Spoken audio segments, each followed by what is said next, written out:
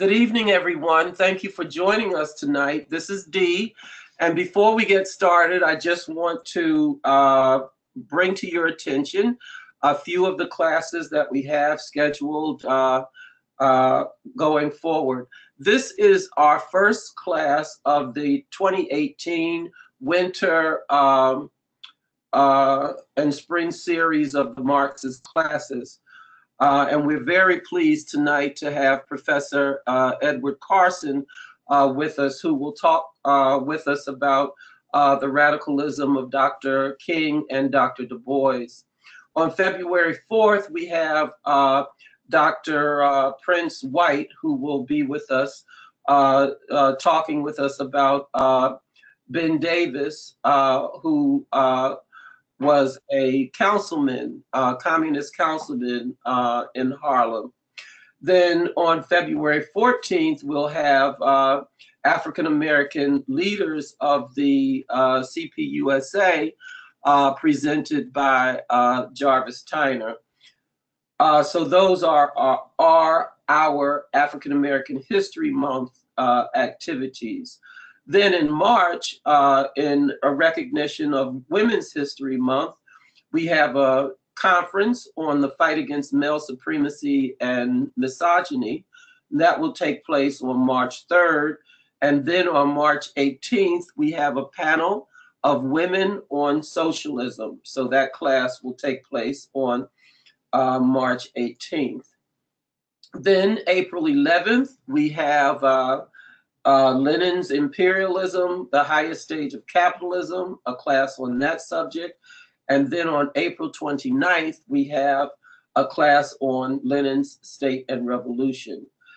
And then in May 9th, we will have Dr. Zimmerman talk with us about the book he edited, which includes a collection of Marx and Engels' writings on the Civil War in the United States. Lastly, in terms of this series, taking us into spring, we will have Marx's a discussion of Marx's economic and philosophical manuscripts, and we have yet to set the date. Going forward, we will have a discussion of the reissue of John Reed's 10 Days That Shook the World as soon as it is released. And for summer and fall, we're looking to do classes related to deepening our familiarity with and understanding of the history of the party. So we have a lot on our agenda. We thank you for joining us tonight.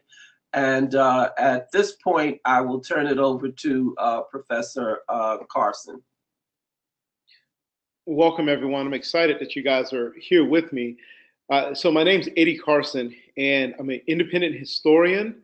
I primarily focus on elements of race and religion. I have a couple of projects that I'm working on right now that I'm really excited about.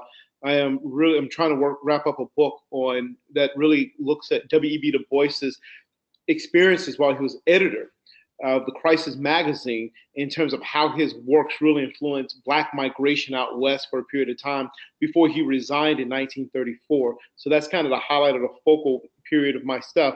I also have a paper that I'm working on W.E.B. Du Bois's as a reluctant communist, but it really showcases his excitement in joining the Communist Party, particularly over a period of time in his lifespan, as many of you may or may not know.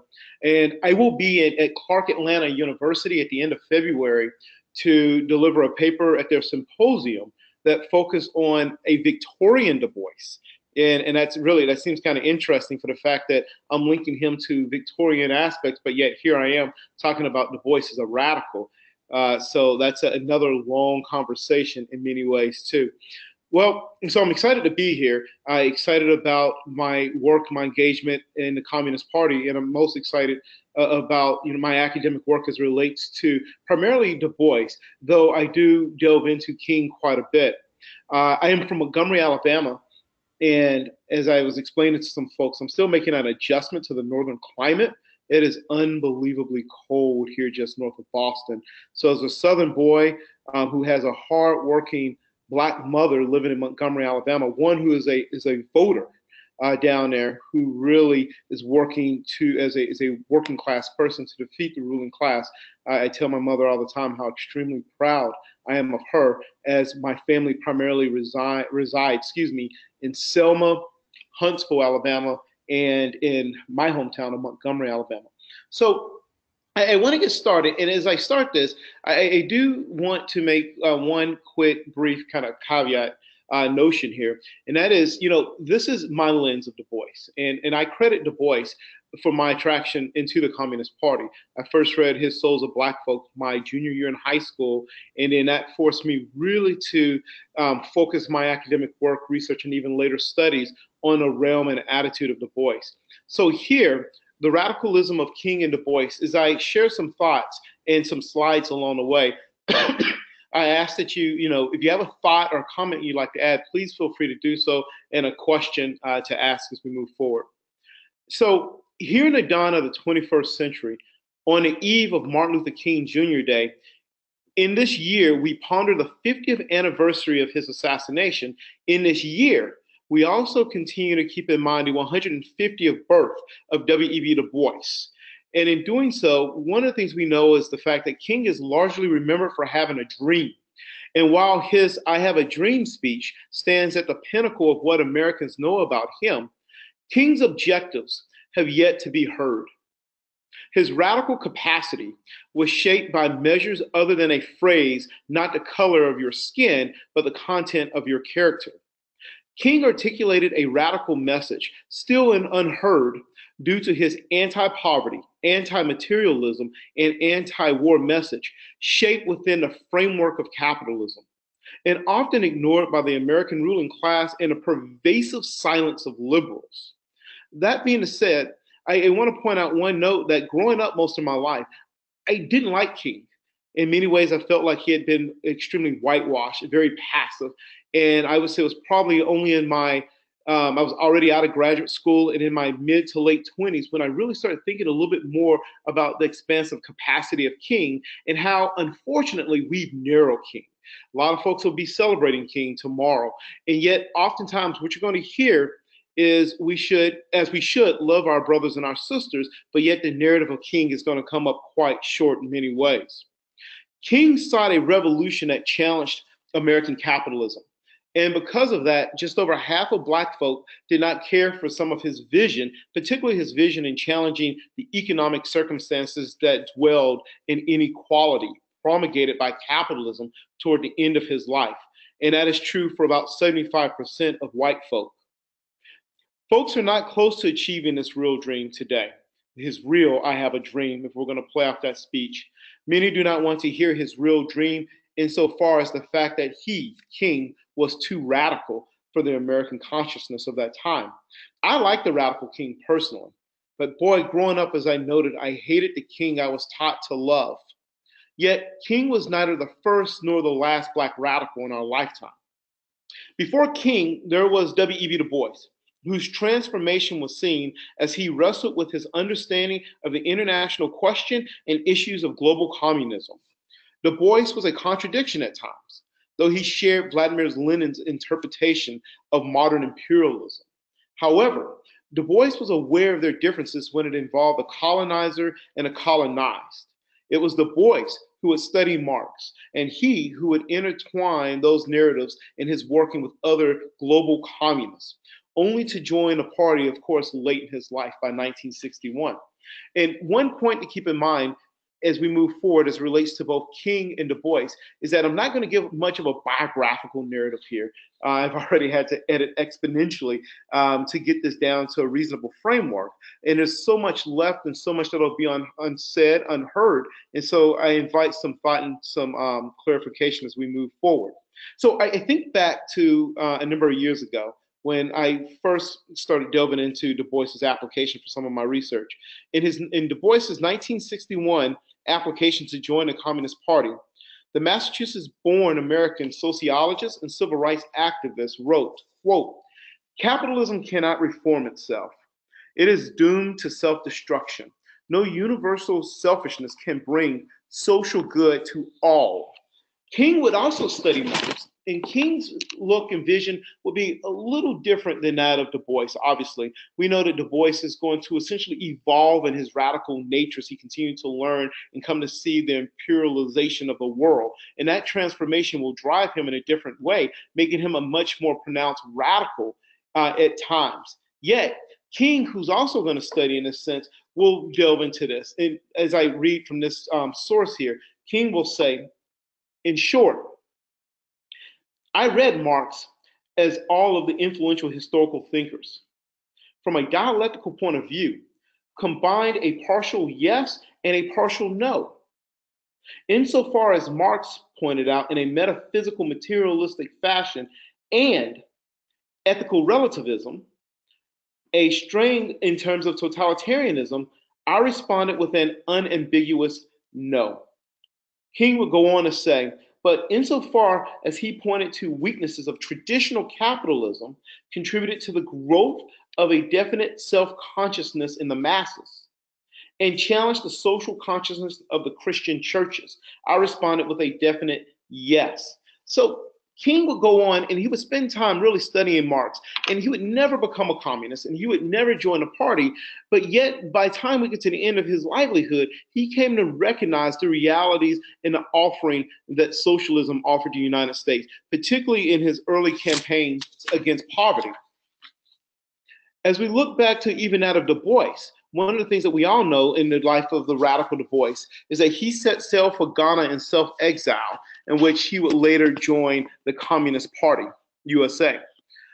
Du Bois was a communist. Yes, he was a communist for many good reasons. I think he is being honored because he championed a vanguard of working class advocates. Today, we honor Du Bois in so many ways. Du Bois literally transformed the concept of race and class in America. In an article published a few years ago, this article stated, and note this article is going to be linked to the struggles of Du Bois's hometown in Great Barrington, Massachusetts, in which his own community rejected him. I quote, "He's the most famous, Du Bois, son of a quiet mountain hamlet in western Massachusetts. But until recently, people looking for signs of W.E.B. Du Bois's life and legacy in Great Barrington would have had a hard time finding them. The civil rights activist and Black scholar is said to be featured prominently as the town readies to celebrate his birth. In addition, a portion of the Riverwalk in Great Barrington has been named in his honor. And organizers are planning a Du Bois guided tour of the town." You can see here this mural that's located in Great Barrington, Massachusetts, whereas for a long period of time, you would go to this community and the absence of Du Bois was definitely present. In previous years, almost all planned events or projects were met with resistance by residents upset over the fact of his radical views. The idea that W.E.B. Du Bois, towards the end, in the twilight of his years, would declare himself a communist and join the Communist Party USA. Du Bois was a race man, but evolved into a global intellectual within a radical leftist framework, as he fought for the liberation of people in the darker lands, as well as those occupied by the forces of capitalism. Du Bois persistently juxtaposed the American race problem to the endemic forces of global imperialism vis-a-vis capitalism in a fashion shaped through his lens. As noted, quote, "The problem of the 20th century is the problem of the color line," as we all know, Du Bois famously illustrated. A recasting of that sentence inaugural iteration, most famously in his work, The Souls of Black Folks, published in the year 1903. But as the concluding sentence of To the Nations of the World, the statement collectively constructed by participants in the Pan-African Congress of 1900. Thus, in understanding the Russian Revolution and Black oppression, one must not attempt to recount Du Bois's life and legacy as a Pan-Africanist or iconic civil rights activist, or as other scholars have addressed, but to simply measure him by his internal struggles and, of course, the maturation and his growth into his radical framework. He would champion Black working class in a way that reflected his later claim to being a communist. So I bring us to December the 12th, 2017. I mentioned that my mother is a celebrity. She's a black voting female in Montgomery, Alabama. And as we all clamor to the TV and watching what would be what I saw as a transformative point in many ways, I bring back Doug Jones, the elected senator. So December the 12th, 2017, Doug Jones became the first Democrat to hold an Alabama Senate seat in roughly 25 years. This occurred in part thanks to the support of black women in Alabama. Many who also remembered Jones, who prosecuted 2 Klansmen responsible for the death of 4 young black girls at the 16th Street Baptist Church in Birmingham. Upon the death of these girls, as one walked into the church, one could not help but note what James Baldwin saw. I'll put this image here. The one to the left is going to be the image of Christ, hands and face shattered through the glass. And the one to the right, a new rendition within a church. Baldwin stated, "The absence of the face is something of an achievement. Since we have been victimized so long by a Christ of white supremacy, though a sense of fear further set back, Baldwin had found hope in the unfortunate symbolism of seeming defeat." Baldwin, a non-religious person, echoed a sentiment when he wrote, "If Christ has no face, and then we must give him a new face, give him a new consciousness, and make the whole ideal, the whole hope of Christian love a reality. As far as I can tell, that has never really been a reality in the 2,000 years since his assassination." And note, Baldwin's talking about the assassination of Christ, this faceless Christ in his church, illustrating the victims who suffered at the hands of white supremacists, the bombing that would later really bring endemic pressures in terms of changing the culture in the state. 5 years before the assassination of King, Baldwin made a prophetic statement in his juxtaposition of a savior as a symbol. And I want you to hold on to that. Thinking about this notion as a savior, as a symbol, whether you're religious, spiritual, or not, this notion of Christ, the Christ of all people, the Christ of communists, the Christ of black folk, the Christ that both W.E.B. Du Bois and Martin Luther King Jr. would come to see as a walking Messiah for black folk, but particularly for all folk that's there. It is not about the religious aspect, as many are not religious when we think about this Christ, but we're thinking about a symbol. But it serves as a message about him for the oppressed to elevate against persecution, against the working class that really seeks to oppress those struggling with everyday realities. Baldwin did call for a boycott of Christmas, as real Christmas should seek the radical nature of Christ by not celebrating the materialism and the economic injustice on a day for which Christ was born. Americans should focus on the moral right. King would echo Baldwin's message 4 years later in 1967 in a radio announcement when he stated, I quote King, "Peace on earth this Christmas season finds us a rather bewildered human race. We have neither peace within nor peace without. Everywhere paralyzing fears harm people by day and haunt them by night. Our world is sick with war. Everywhere we turn, we see its ominous possibilities. And yet, my friends, the Christmas hope for peace and goodwill toward all men can no longer be dismissed as a kind of pious dream of some utopian. If we don't have goodwill toward men in this world, we will destroy ourselves by the misuse of our own instruments and our own power." The darkness that showcased the evils of white supremacy further reminded the American consciousness that the era of civil rights was just a start. Even as whites during the period were compelled to open their schools, their restaurants, their neighborhoods, even to some extent, though we know the oppression continues, the ballot box to all people of color, they held fast to the vision of whiteness, as noted in the constant segregation found in churches.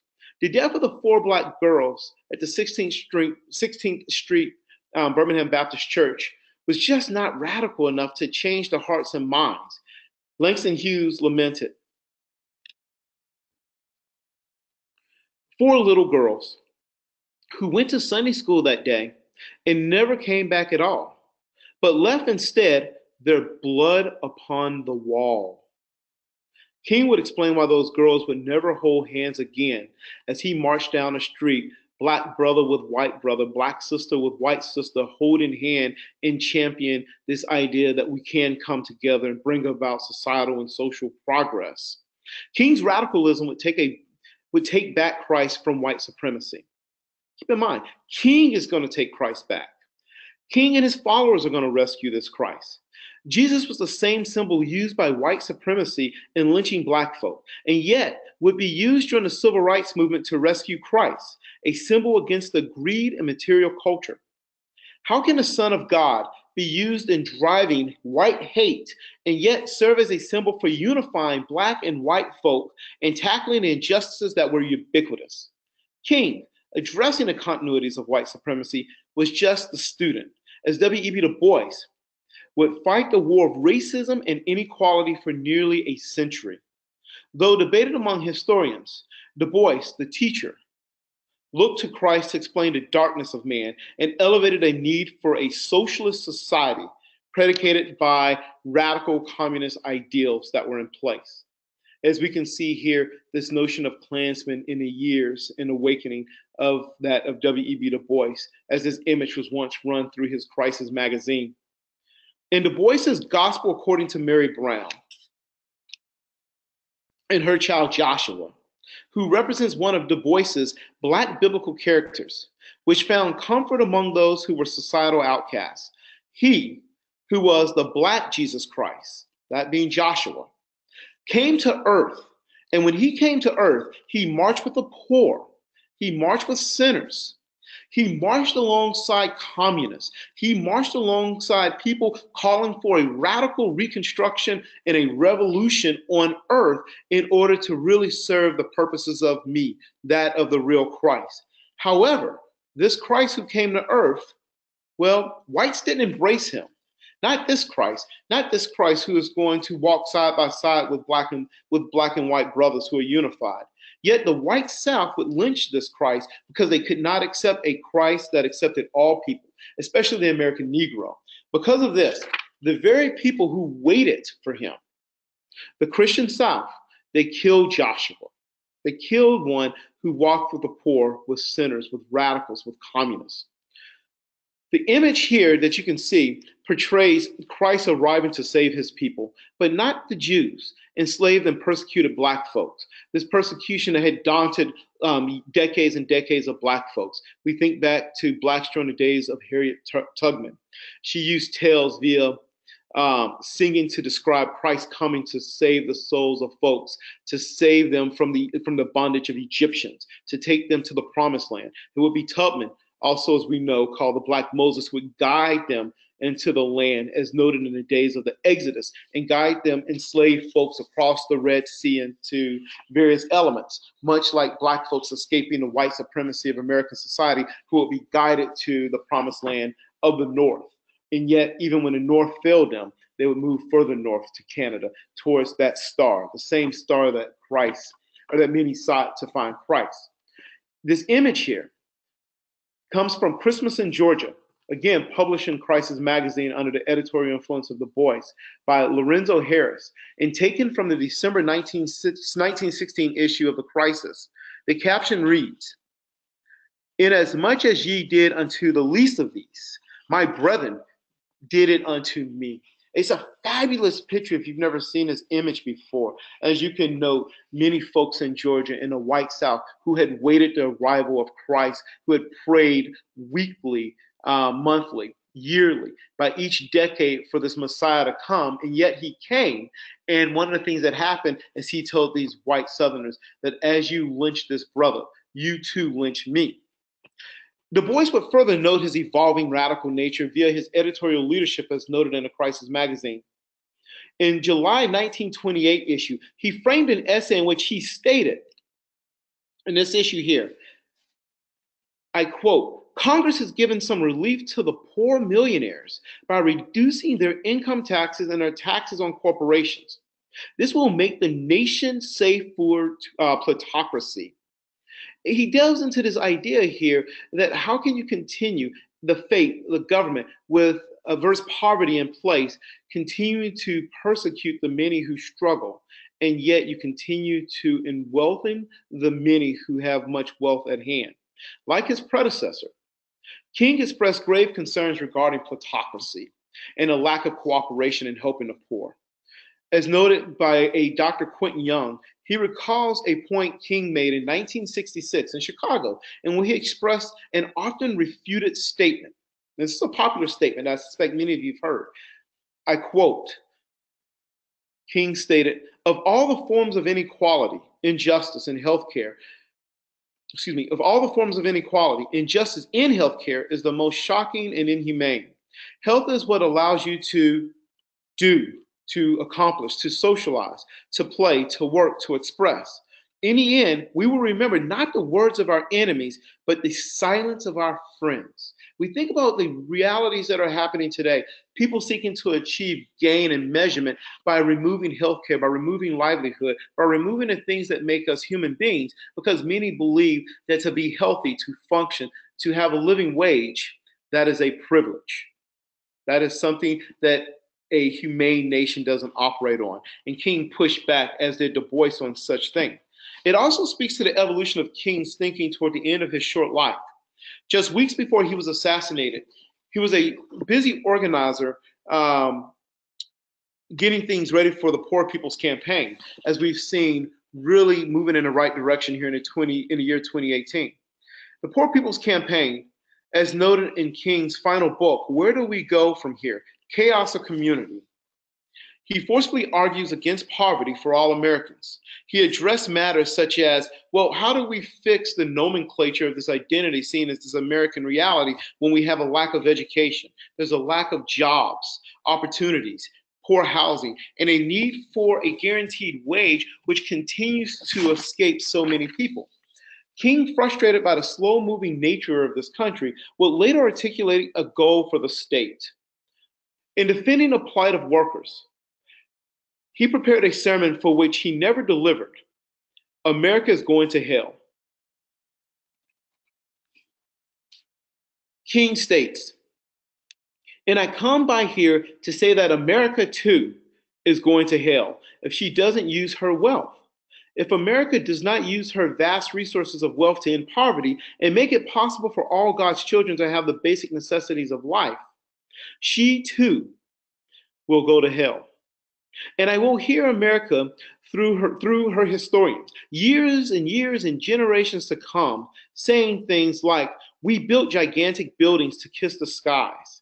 We built these huge bridges to span the seas. Through our spaceships, we were able to carve highways through the stratosphere. Through our airplanes, we were able to dwarf distances and places in time and chains.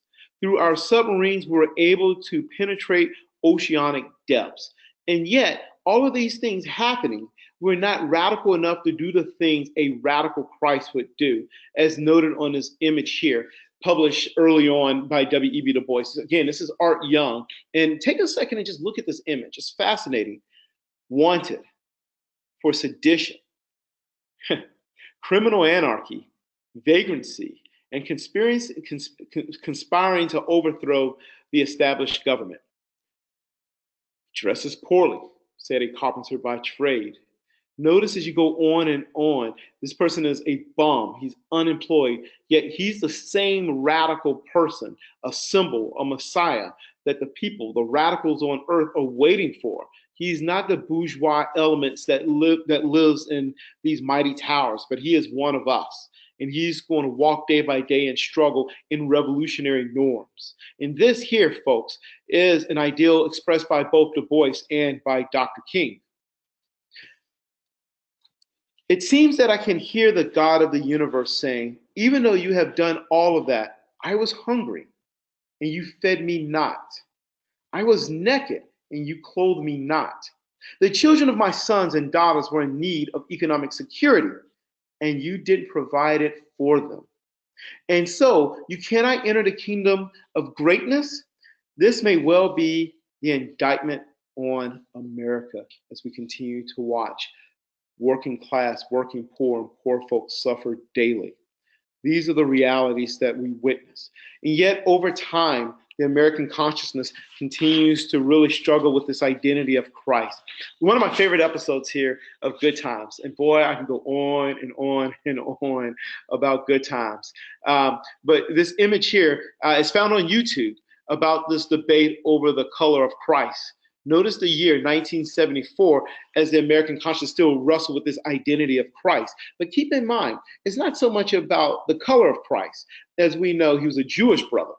At the end of the day, the reality, of course, is about how Black and white folk come together and create a new symbol, a symbol of hope, a symbol of perseverance, a symbol that will really bring us together and unfold in the days of W.E.B. Du Bois here at his 150th birth and in the year of the 50th anniversary of the assassination of King. In conclusion, a lot of debates here.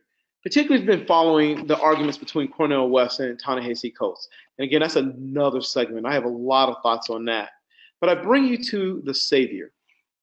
Black Americans have been waiting for a Black Messiah, the Savior of their race. Unfortunately for Barack Obama, he was that Messiah, though it was the same title handed to folks such as King, but maybe not Du Bois. Hint, if you talk to many folks, very few folks could recognize who W.E.B. Du Bois is or was, and very few can tell you any relevancy or importance of the great intellectual civil rights icon. No other American president has had to deal with complex matters regarding a single racial group the way Obama has. 8 years later, many are still asking, is Obama the end of Black politics? Or, in a waning days, the article by Ta-Nehisi Coates, such as, "My President was Black."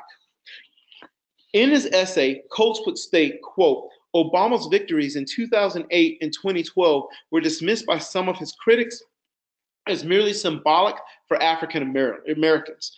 But there is nothing mere about symbols. As we've stated, both Du Bois and King used Christ as a symbol, and present today aimed at casting the new elements that, hey, there is hope. There's hope for all of us. And yet, for many, Christ was Obama. Now that the American consciousness is aware of the lack of racial progress under the guise of the ruling class, in the age of Trump, some people are willing to move beyond the traditional presidential narratives of past tendencies of white established Protestants who reign from a position of wealth and clout. Obama's election and its aftermath can be compared to, could be compared to the arrival of Jesus Christ in the first century there in Judea. The people of Jesus' day were anticipating a great savior, one who would be unleashed, and unleashed in a way in which his wrath would be noted at the end of the days of suffering. However, because Jesus was not the political savior the people anticipated, some of them embraced other narratives. Du Bois, unfortunately, after leaving the Socialist Party and rejecting that of Eugene V. Debs, saw another way in his admitted mistake in supporting Woodrow Wilson, a white supremacist. This, of course, problematic, which Du Bois would recount in great regret, thinking that this could be the narrative of moving forward. And yet, Du Bois would also know that that was a mistake and not within his radical norm or nomenclature. 21st century Black Americans have moved on to new conversations about the arrival of a true Black Messiah. That true Black Messiah would be maybe the next great Black president, one who will establish on earth a kingdom free of racism and of police brutality. And while many Black Americans were frustrated with Obama, their frustration is different from that of liberal white America, who celebrated his arrival as a sign of their own progressive views on race. Black Americans made the mistake of claiming Obama for themselves. Many assumed he would arrive and eradicate the injustices placed on them with his racial identity. Yet, the reality, of course, is the fact that there has to be collective uniformity in thinking about the consciousness and the economic struggles of Black and white folk. As Obama's term has now ended, Black Americans have realized he is not the hoped-for savior. Hence, there's tension between the expectations of a historically oppressed race and the ushering in of America as post-racial. Another element coined by white supremacy in many ways. But what Americans have discovered is a sense of white supremacy waiting to push back. As was the case in 1963 when Du Bois passed away, and of course, the passing of Dr. King too. Both of these individuals, being really radical in their nature, have come to be complex figures, both that of W.E.B. Du Bois and that of King. In his radical nature, as many Americans in their anti-communist sentiment that was definitely derived during that age of King, and of course during the period of Du Bois, is still present in today. I bring you to Carnegie Hall, February 23rd, 1968. Here we start, go down for a second to this slide here, honoring Dr. Du Bois, a speech by Dr. Martin Luther King Jr. We cannot talk about Dr. Du Bois without recognizing that he was a radical all of his life. Some people would like to ignore the fact that he was a communist in his later years. It is worth noting that Abraham Lincoln warmly welcomed the support of Karl Marx during the Civil War and corresponded with him freely. In contemporary life, the English-speaking world has no difficulty with the fact that Sean O'Casey was a literary giant of the 20th century and a communist, or that others express such elements, which is generally considered the greatest living poet.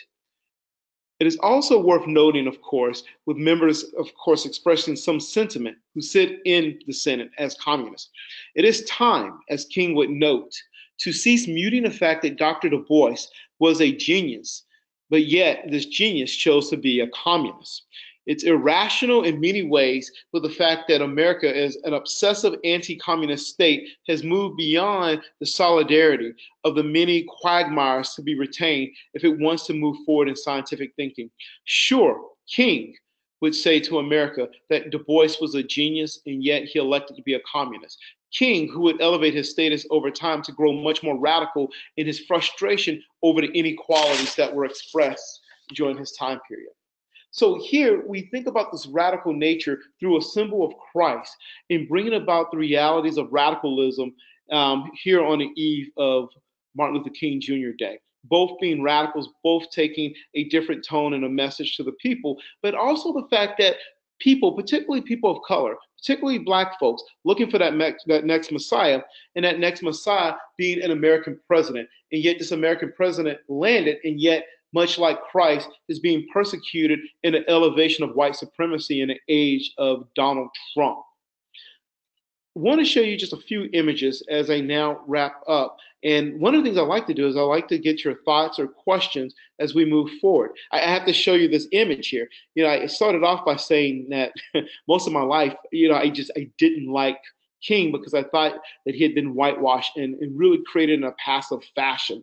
And so King continues to be deduced to a mere liberal, someone who gave great speeches. Many of you probably saw this by Isaac Newton Ferris Jr., the nephew of King, and other Black folks really aligning themselves with a champion of white supremacy in order to advocate their own vanguard in different ways. A ruling class sentiment that's somehow been disoriented by the realities of the oppressed folk. This, King, as King nephew stated, is what King would have wanted. I push back on that. King, an advocate and champion against white supremacy, really want to bring about economic resolve, but never sit side by side with a man who wants to deport millions of people who should not be deported. And thinking about DACA. Again, myth, white Jesus not challenged. This is by Princess Taylor, The Christ in Alabama, 1931. So this is a piece published by Du Bois, and it's one really in an age in which we're starting to see the Scottsboro case emerge. At this time, the Communist Party was doing a lot of Southern organizing in the Deep South. Obviously, this particular piece here, Christ in an American Image, this idea of love, this notion here, as you can see from the quote, 1957, thinking about driving this notion of skin and class. But yet, as we treat and we look at King, someone whose radical message has been lost. This is coming out this week. Maybe you've seen it. Again, Jeremiah Wright, "Goddamn America." We know that famous statement that he noted, but yet the New Yorker presents King taking a knee in celebration for the oppressed. in many ways, people who are speaking, who are voicing their thoughts, their opinions. I'm really excited to see what a lot of people are going to have to say about this particular element here too. I'm going to move forward to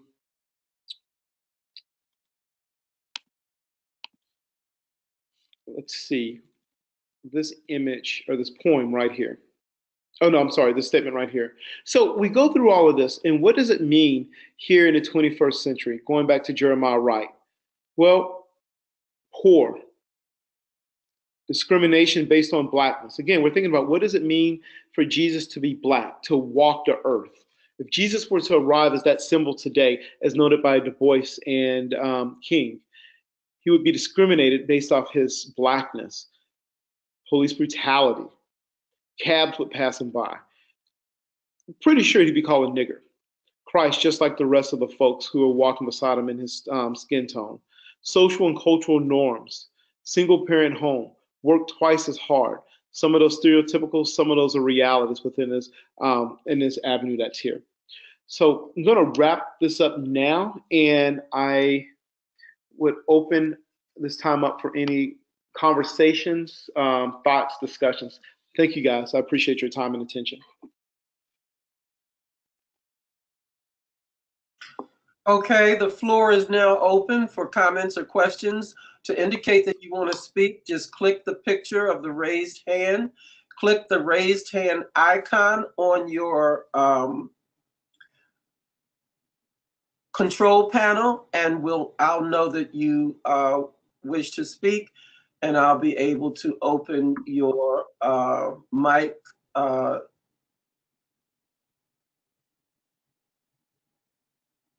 Okay, Mark, your mic is open. Hi, this is Mark in Oklahoma. What I am asking is why has the online MLK archives really been censored by taking out a lot of support that MLK had on Du Bois? That's a great, so, okay, I'm going to respond to that question, D, just for a second, then we'll get some more. I'm going to try and do that. One comment I can give you is a colleague of mine is going through the King papers right now, Professor Edward Bloom. And one of the things that he has concluded oftentimes is the fact that a lot of literature and information has been released, but a lot has not, primarily for the fact that some people will say it's out there. It's just how do we look at it? How do we think about that information that's there? We go back to his Carnegie Hall talk, King's Carnegie Hall talk on Du Bois. For many people, they're unaware and unfamiliar with that. We're only recently reaching an age in which, though there's still anti-communist sentiment that's out there, folks, particularly of an earlier generation, have really come to recognize the fact that we're dealing with new and different realities. And thus thinking about the old days, this anti-Sovietism, this anti-communism, that's not really part of their DNA. And they're seeking a little bit more information and literature. But the other thing too is the idea that King is a complex figure. The more I read, the more I think, the more I ponder about King, the more I'm amazed by how truly radical King was. There's still a debate among many people, was King a communist, was he not? I think we can all say that King was not a communist, King was not a member of the Communist Party, but King was highly sympathetic to the realities expressed by communists, thinking about the fact that Americans have become greatly distracted primarily through ideological contentions and not so much the welfare of day-to-day individuals. That's about as much as I can comment on. Mark, if you send me an email, I can, Edward Carson at the Brooks School, I can respond maybe in a little bit more comprehensive fashion, and particularly put you in touch with Ed Bloom, who is actually doing some work through the King papers right now. Okay, Michael Madden, your mic is open.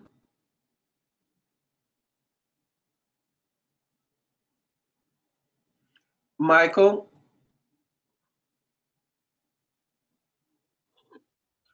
All right, so we're still, if you'd like to make a comment or raise a question, please use the picture. Just click the raised hand and I can open your mic. Orpheus, now you need to unmute yourself when you're in. Just click and you can unmute yourself, Orpheus. Click your mic. Yes. There you go. It's open. I hope I don't take this way off topic, but I'm curious in thinking of these two intellectuals, and I'm curious the juxtaposition against them and Malcolm X. Was Malcolm X considered an intellectual?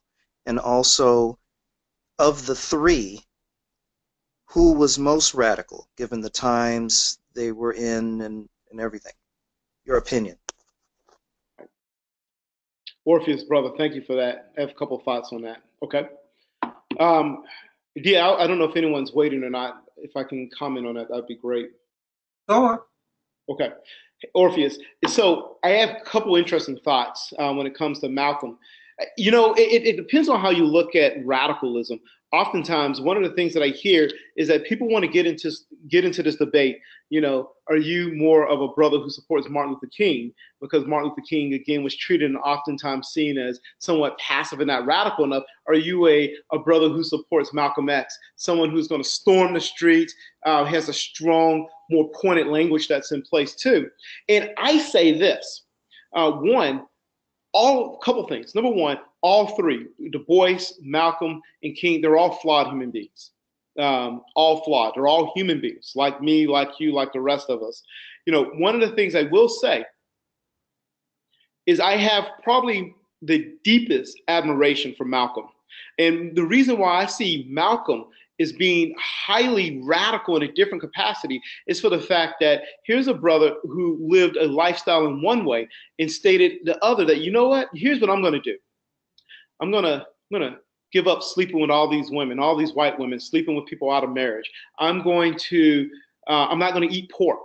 You know, I'm going to surrender smoking cigarettes. I'm going to surrender the consumption of alcohol. I'm going to live a life as Allah has called me to live that life. And so to think about this brother, much if you go back to the biblical days of Saul, who persecuted Christians. And Saul became this radical brother and became Apostle Paul, who became a savior of these Christians, which is one of the most radical transformations in history. You see the same thing with Malcolm, a brother who was radical, who was on the street doing all these things. I wouldn't say radical, but he was doing all of this stuff. And then for him, he came to find Allah and find his true calling. And one of the things we know about him is that true calling brought him into circles with King. We do know, due to FBI recordings, that there was a conversation right before Malcolm was killed between King and Malcolm. The fact that King went on a Hajj, he went to Mecca, and he really discovered the real truth about interracial love and solidarity. Though he continued to condemn America for its harassment on Black people, he stated that, hey, at the end, it's all about the interracial progress.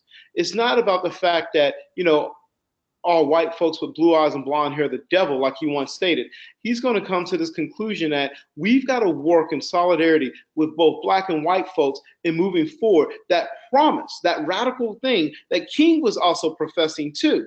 And they took it in different ways. And so as it relates to Du Bois, you know, Du Bois he's going to die in 1963.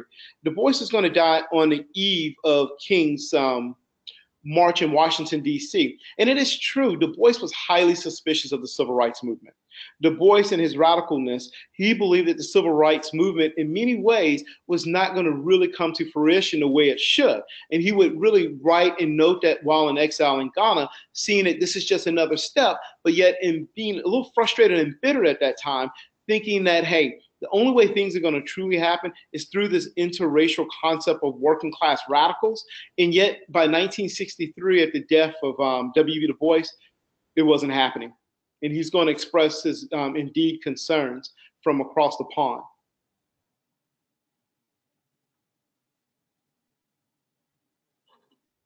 Barbara, your mic is open.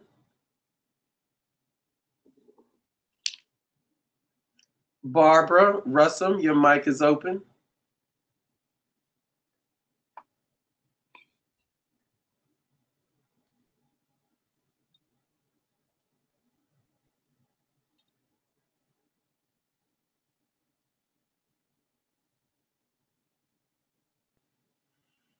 Elaine, I do not see a mic for you. I see your hand is up, but I don't see.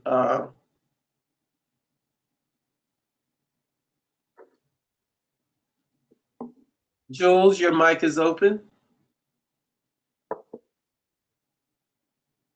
Jules, your mic is open.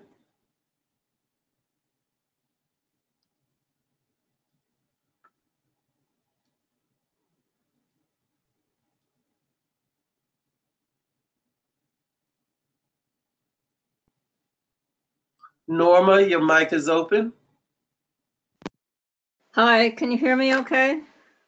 Yes. Good. I just wanted to throw this in. A friend sent to me John Howard Lawson's The Hidden Heritage. And what he begins, if you're not familiar, I understand he was one of the first people to take the, not the fifth, but to oppose the McCarthy searches. Okay, you know about that. He starts off this book, The Hidden Heritage, with a talk about, with comments, not in detail, about what Christ and the other preachers were saying.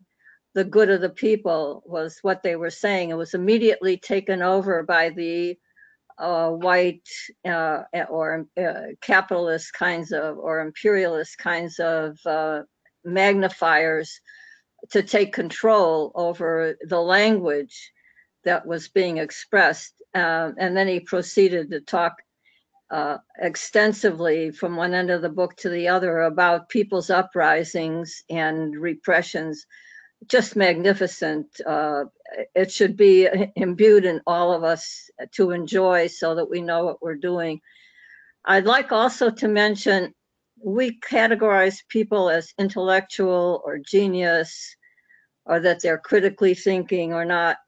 Well, if we consider somebody to be critically thinking properly, we think about it because they agree with us, not because they're critically thinking.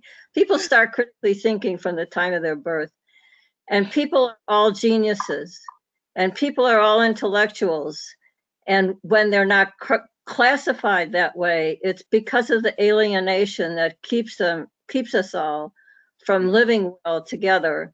It's not because they're not thinkers, or not because they're not brilliant, and that they don't have this brilliant creative capacity that people have. We all have it, and we're kept from it. I have decades of being kept from it. So thank you. Thank you, Norma. I will say, there's a lot of truth in that in terms of critical thinking and whether or not folks agree with us or not. We're all human, and I know for a fact I subscribe to that. I will say this. I vividly can say this with absolute confidence. I'm not a genius, but brother W.E.B. Du Bois, he was a genius. He was I think historian David Levering Lewis called him the Berkshire prodigy coming from Great Barrington.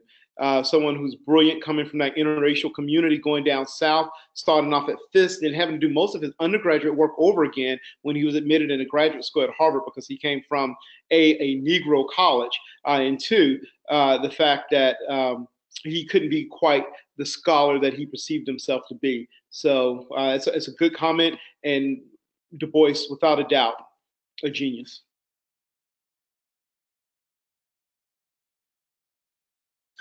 Thomas Connolly, your mic is open. You have to unmute yourself when you're in. There you go. Hi. First, I'd like to thank you very much for your presentation. It was great. I just want to share with you, I did reread that book, Martin Luther King book, Where Do We Go From Here, Chaos or Community Again? And I found so many great quotes in there. And I think since he's such a icon and a popular person, that we celebrate his annually event, and we celebrate, his 50 years coming up, that organizationally, I would love to know more about the paperwork you have. And I think there's a lot we could do to further try to find ways to promote that book, Chaos and Community. It was, as you know, was his last book he wrote before he was assassinated.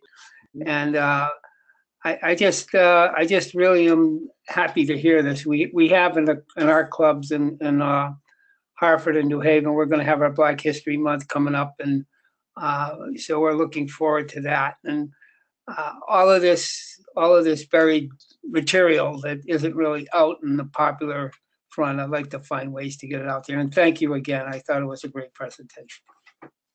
Thomas, thank you so much. And if you could be in touch with me, it gives me an excuse to get up to Connecticut. It's becoming, a second home for me these days. So reach out to me. I definitely love to work with you on that. So I appreciate the thoughts.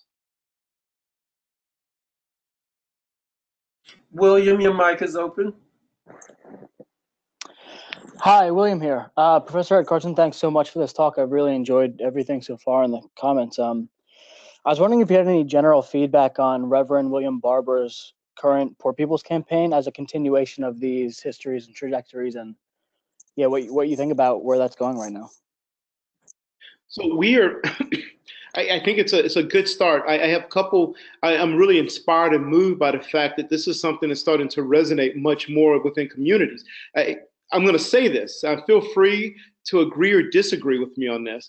I've come to discover that very few people are actually aware of the Poor People's Campaign. And what's happening, of course, is bringing about a transformation for people to start to see King in a different way. So we think about the absence of understanding of this radical notion of King. And yet, in terms of what's happening now, I think people are going to be moved to really delve into talk about King in a different way. King has pretty much become a symbol of speeches, a symbol of, just love each other. Let's move beyond race and color. And yet we all know that it's problematic for all of us to say, as a Black man here, you don't see my color, this or that. And so one of the things we're working on doing here in the Boston area is there are a couple things. One, we are some of the local chapters who are really starting to delve into work with the national framework of the Poor People's Campaign. It's created and generated a lot of local interest. I'm on a conference committee with my wife, and so that's generating a lot of conversation and talk too about how do we inject the work of this socialist conference with that of the Poor People's Campaign. I have students who are asking me about this, and again, I was a pretty good student, and I have to be honest with you, I was not all that versed with the Poor People's Campaign when I was in high school, and I knew just a little bit about it even in college. It was not really part of the conversation. Here it is, this great man giving a speech. Now what? Now here's the one thing, though, unfortunately, people do want to point out, and that is that the Poor People's Campaign was a failure. That's what people will talk about. And it didn't do what it was intended or what was supposed to happen with Abernathy. And yet this new awakening to the Poor People's Campaign, I think it's going to really spotlight the successes of the Poor People's Campaign in the past and some of the good things that are going to continue to happen now. So I appreciate the thought and the question. Art, your mic is open. Final question or comment. You just muted yourself. If you are. Joelle using Art's computer. Hi, Edward. Hey, Joelle. It's good to hear you. Yep. I really want to appreciate the construct of your whole presentation. I think it makes an important contribution, and I hope that it's published somewhere that we can read as well as listen to in order to think through. And the speech that King gave at Carnegie Hall, which you emphasize, if you put that speech, and he talks about we must be dissatisfied as long as anyone is without a decent job or healthcare, et cetera, and you put that next to W.E.B. Du Bois' letter to Gus Hall joining the Communist Party, and he talks the same things about, well, he said universal selfishness can never solve, and I want to be part of the day to create, where every person has the right to decent, to a job and healthcare and housing and all the basic things you mentioned that a person needs to survive and be fulfilled. So it's almost like a conversation that happens, and it's actually across decade there, but I find it very exciting. And I also wanted to comment in terms of the Poor People's Campaign. One of the beautiful things that I think Reverend Barber is doing there is a very wide concept of equality. And so he's including environmental, he's including climate change, of course, prison reform. He's including many, many issues in this Poor People's Campaign, LGBTQ. He's bringing everybody together for basic human rights. And if you really talk about basic human rights, you have to challenge capitalism. You cannot achieve that in capitalism. And I believe that King was coming to that conclusion, and Du Bois had been at that conclusion. And somehow we have to, that's why I think your talk is so important, and that we can popularize and develop on this from those two giants. Thank you.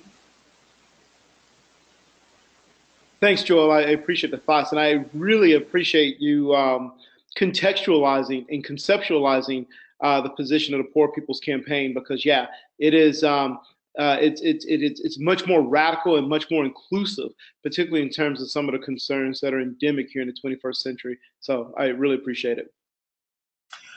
Okay, Professor Carson, we're at the end. So if you'd like to make any concluding remarks, please do. So I do want to say that if you this work, it excites me a lot, and for those who know me know that there's this love and really obsession with the life of W.E.B. Du Bois, and how he really served, as I pointed out at the beginning, as this master, this teacher. Yet we look at King, and King really is going to kind of pick up the mantle and move forward, and really in a hopes of moving the nation in a much more radical direction. Unfortunately, his life was cut short at the young age of 39, and so the story wasn't finished. But I do think that, as some folks have commented just now, that there's so much work and so much room to do this work.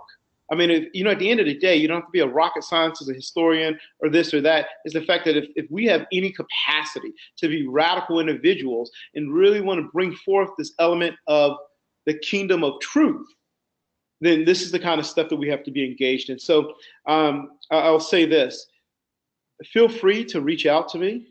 You can find me on if you're in a party, you can get a hold of me. If you're not, I teach I'm at a residential school at the Brooks School, Brooks, here in Massachusetts. Send me an email, and I love to correspond with you about really not so much about even my work and my scholarship, but even some of the greater things that we can do to get this narrative out there, because so many people need to hear this. So that said, I really appreciate you guys attending this. Thank you. Thank you, everyone. Thank you, Professor Carson, and we look forward to having everybody again at our next activity, February 4th. Thank you, and good night. Thank you.